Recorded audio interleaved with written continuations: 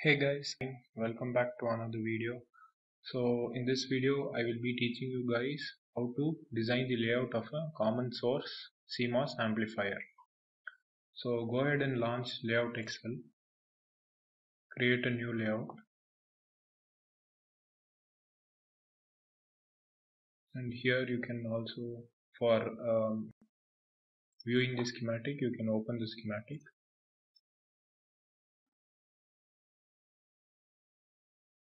So let us flash back to the common source amplifier. It consists of two transistors, one PMOS and one NMOS. The width is 50 microns and 10 microns respectively, and the lengths are 1 microns each. So it consists only of two transistors. We can generate them from source. We can generate it from the schematic.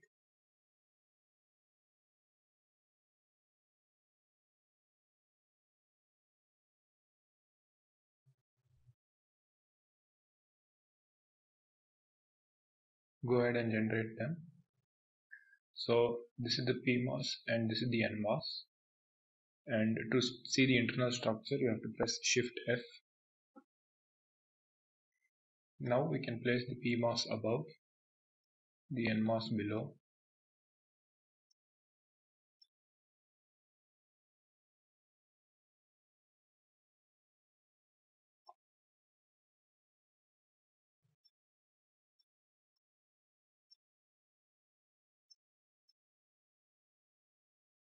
So this is V out pin.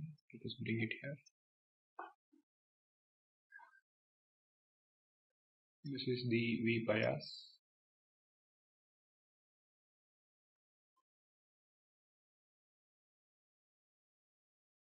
VSS.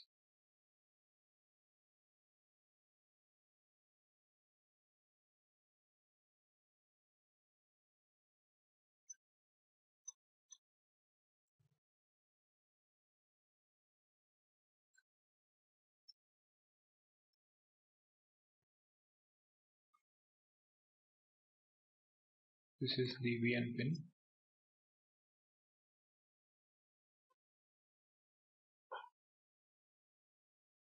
VN, V bias, VDD, VSS and V out. The gate of the PMOS is V in. The gate of NMOS is V bias. Gate of PMOS is V in. Gate of NMOS is V bias. So go ahead and instantiate a metal 1 to poly. So this gate forms the V in and this forms the V bias.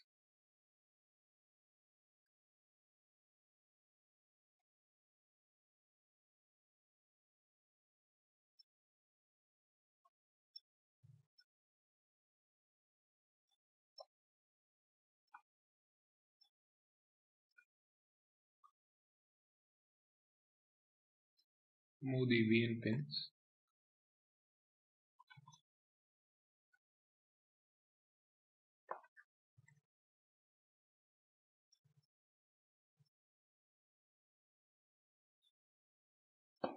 Now coming to the output pin, the two drains of both the transistors are shorted and that forms the output pin.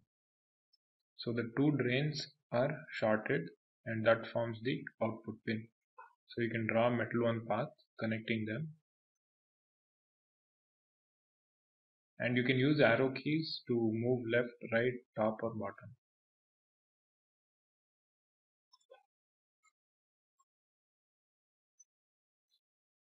Align the two transistors. So this forms the V out, and the layout itself is indicating that this net is V out. So place the pin on the metal.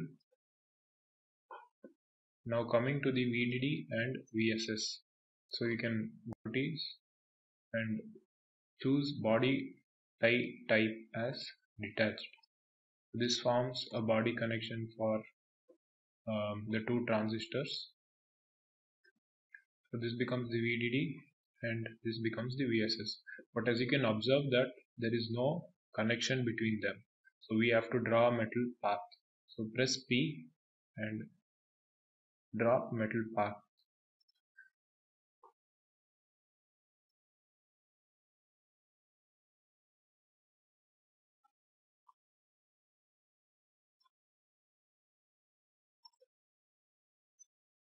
So you can add multiple paths.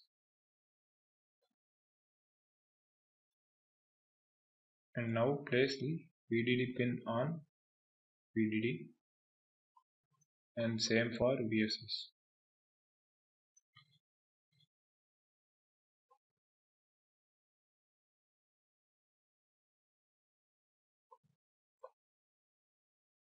So since the transistor's width is 50 microns, it is quite long.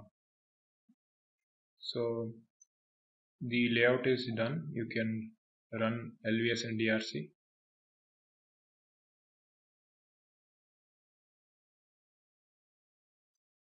So there are no DRCs found. If you carefully do the layout, I'm sure that there will be very few or there will be very minimum LVS and DRCs that you come across.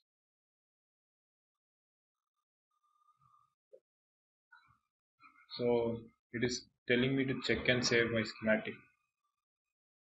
So don't forget to check and save the schematic, guys.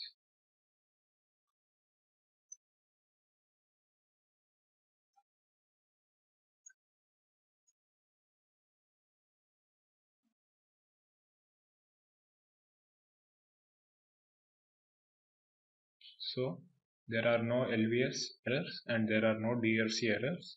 So it is a very clean design. So now how do I optimize it? You can further optimize this layout.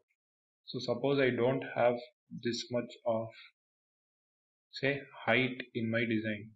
I have only somewhere around this much of height that is available to me, and I have to design my common source amplifier in this much of height. So what I can do then is I can split this PMOS into two. So I can show you guys. So what I can do is this is 50 microns. So I can make a two-fingered device with finger width of 25 microns. So it is going to create two transistors and having two fingers with a total width of 50 micron. So what it is going to do is it is going to make two poly connections. So I have to short these two polys. So I can fit it in this much of height. And this optimizes my design even further by increasing the finger numbers. So I can make it 5-fingered device of 10 microns, which will further decrease the height, and this is useful for advanced optimizing techniques. So this is a good enough design for now. So this wraps up the common layout design. It is a very simple layout. And if you have any LVS or DRC errors that you come across, you can definitely post them down in the comments. I'll be very much happy to answer them. So thank you. Stay tuned.